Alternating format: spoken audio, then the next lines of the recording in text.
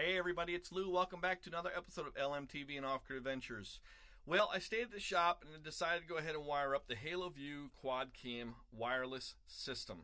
Now I know I said I wired it up, and just so I can be clear with everyone, you just wire a positive and a negative to get power to the monitor and to the camera out back. Everything else works off of a Wi-Fi signal or Bluetooth. I believe it's one of the others. But anyhow, with that being said, great little system for the money. I picked that up off of our famous auction site for around 150 bucks. It comes with the monitor, all the hardware, all the mounting brackets, and one camera. And then I went ahead and picked up 3 others already. Just haven't gotten those wired in yet. Now, you go ahead, you turn the power on, and you select through. And as you can see, this is the quad cam mode. That's what I'll have it in 90% of the time. And we'll have it corresponding clockwise so I know exactly what camera I'm looking at and what side of the truck.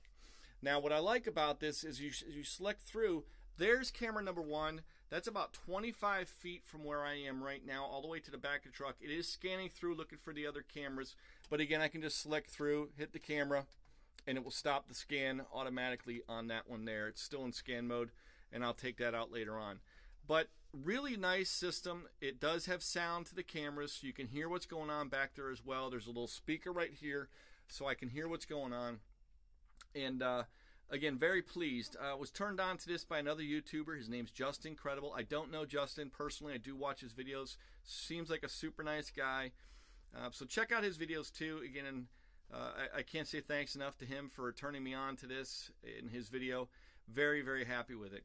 Now, the other thing I picked up at AutoZone the other day was these little fiber optic lights. They do turn red. They're completely flexible, as you can see I'm bending them. And I'm going to ask for some help from my viewers where you would suggest these inside the cab here.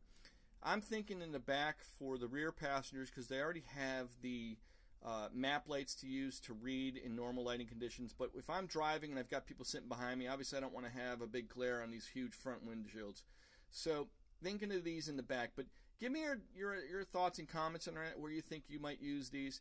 Because, you know, we have the ones up front with the map lights that turn blue, and those are perfect for us up front. But again, I'd like to hear what you have to say.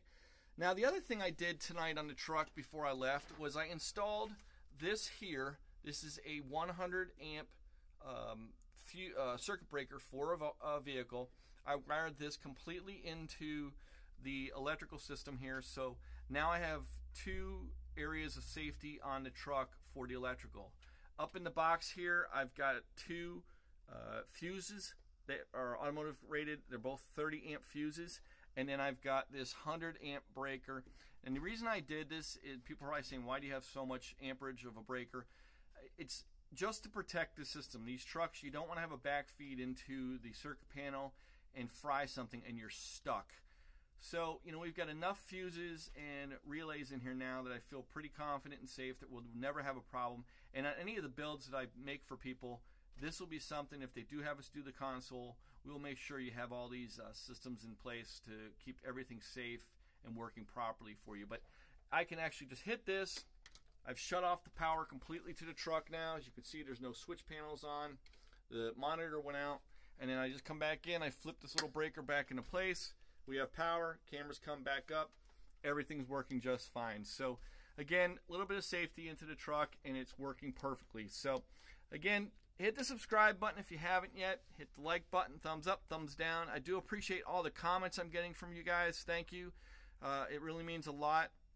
If there's anything I can do to help anyone on a build that they're doing or looking to have us maybe build a truck for them, shoot me a message. I'll send you our email address. It is in a couple of the other videos. I will also go ahead and give you a contact number here at the shop if there's anything I can do to help you out, or if you're looking to have us build you a truck. Again, feel free to get a hold of me, and hopefully we can do something for you. Have a great evening, everyone. I am heading home now at this time to go see my family. I hope everyone has a wonderful evening, and we'll talk to you soon. Bye-bye.